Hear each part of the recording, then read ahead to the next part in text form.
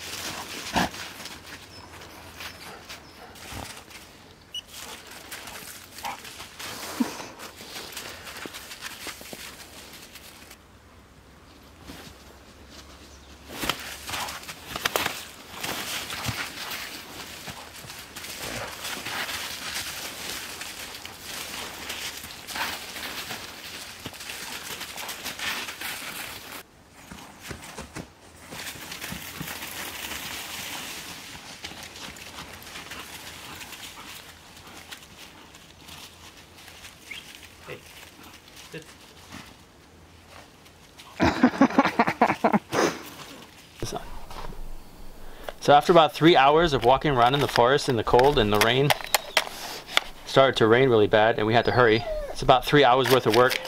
There was a fallen tree that was excellent. It had all kinds of broken branches and open areas where lots of resin was collecting, and that tree basically filled up the rest of this small coffee can.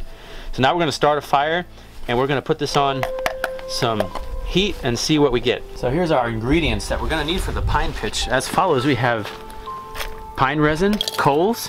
I also have some beeswax. We're going to use a little bit of that. We're not going to use this entire piece. Now there's several different ways you could actually do this. You could also add to the mixture, you could also add rabbit droppings or deer droppings or some kind of fibrous materials such as cat tails from the reeds.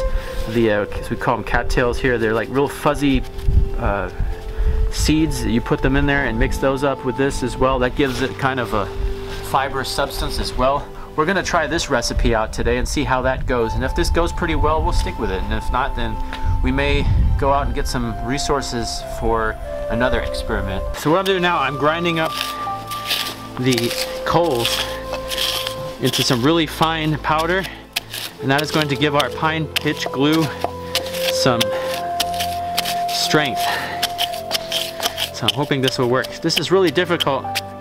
The coals are wet, so they're not grinding up as nicely as they would as if they were dry. I forgot what it's called, the tool for doing this properly. I haven't invested in one yet. One made out of rock or wood, possibly. I'd like to do that someday. That is, I'm doing this more often lately, grinding up ashes for different projects and making paints and colors and soap. So since we're going into another lockdown here in Germany, I'm gonna have a lot of time to be making videos here. I'm not quite sure what the situation is with my job. But it looks like we may also have to close down parallel alongside with the German government specifications. So it's going to be another struggle. On the one side, I have lots of time to make videos for you guys, which is excellent, and I'm looking forward to that aspect. And on the other side, it's a down draw. We're not moving forward in the world, we're moving backwards again. That's a topic for another story. My channel is not about that. We're gonna have some fun with this and try to make the best of the situation. So go ahead and leave some comments down below what you would like to see me do, make, or explain, maybe make a video on. And I'm going to get back to seeing how the fire's coming along. And we're gonna start this process here shortly.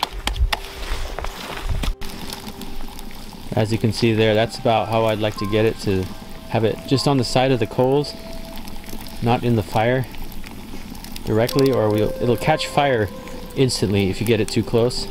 And you get the temperature up too high, then you'll have a burning cup of pine tar. Now that we've got it to liquefy pretty well, I'm going to go ahead and take it out of the fire, and I'm going to add the charcoal to it and some beeswax and stir it thoroughly to see what we come up with.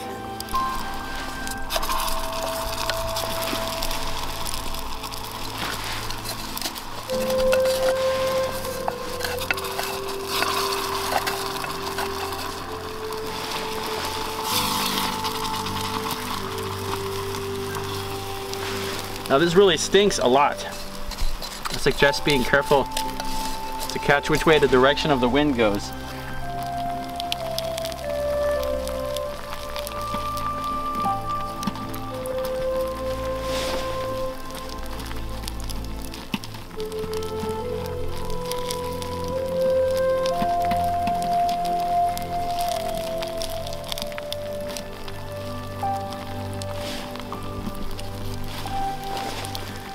You see this sticks really well because it's already starting to stick this to the side of the can, and it's really hard to pull off, even in the hot. Can't imagine how this sticks together when it cools down.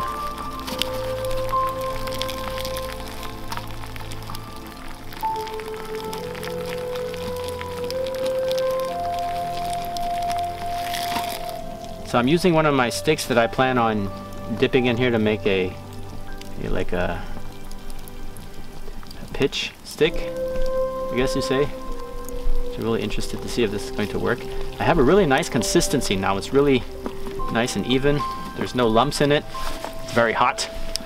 So what I'm going to do is I'm going to take the tongs here and just pull this very carefully out here onto the ground where it's a bit safer to work on.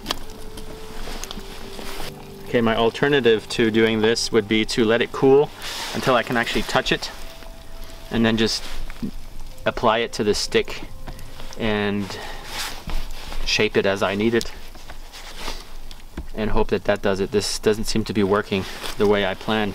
It's cooled down. I'm going to try to knead it into like a Play-Doh bar, see if that'll work.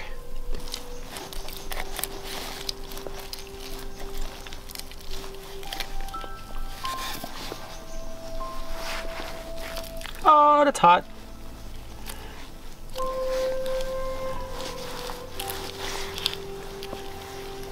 Yeah, that's still hot.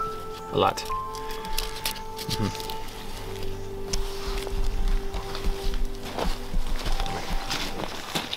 Okay, so we get all of it out of there as fast as we can because it's still kind of hot in here. I had to watch, I just burned my hand, not knowing how hot this still is.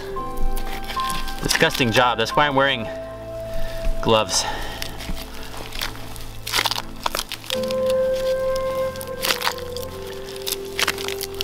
Yeah, it's sticking to my gloves like you won't believe.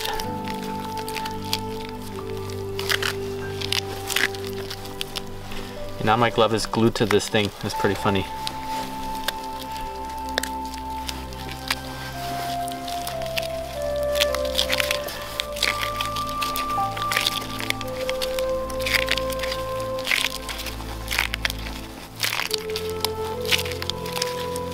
Okay, seems to be working. Get this off of my hand. Yeah, once it gets dry, you can actually roll it nicely into like a stick.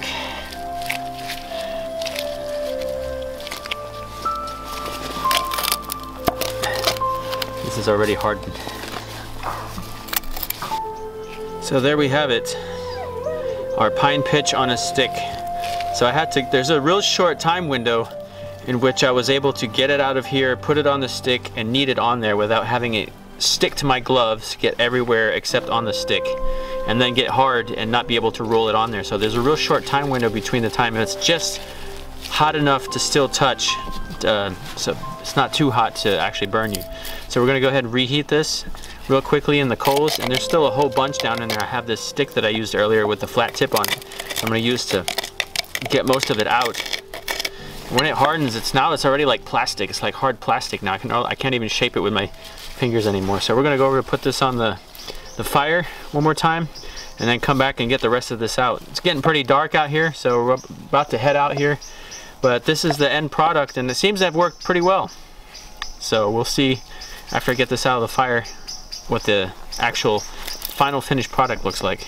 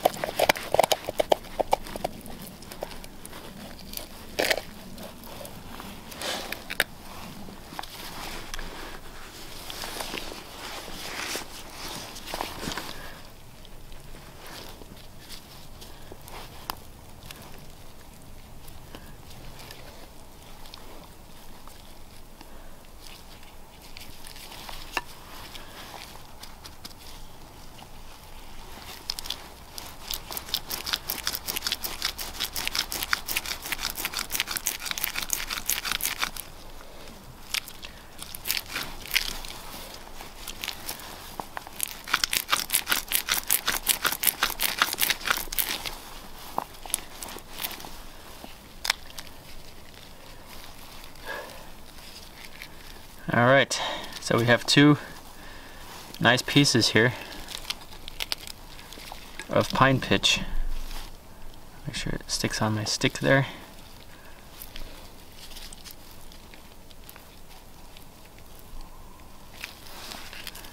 And as you see, the beeswax leaves a small, you can see the wax now, a little bit of elasticity. And I can almost, if I just put this, I could probably even just roll it off my glove.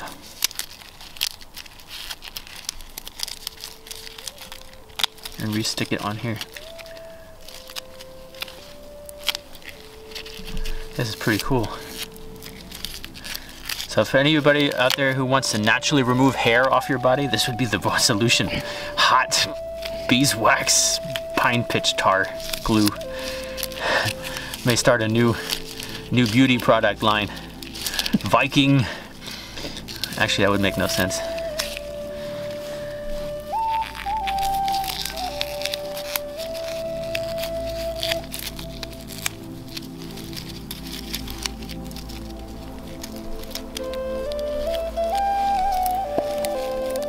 There's a whole bunch left in the can.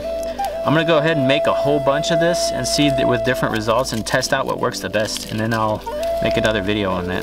This can all go back in here. It's going to get used the next time around. Comes right off my gloves. Look at that. Cool. Well, it's getting dark out. That's all for today.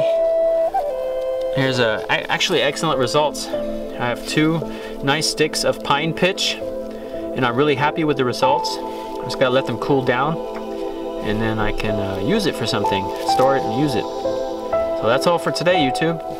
As always, stay safe, and see you soon.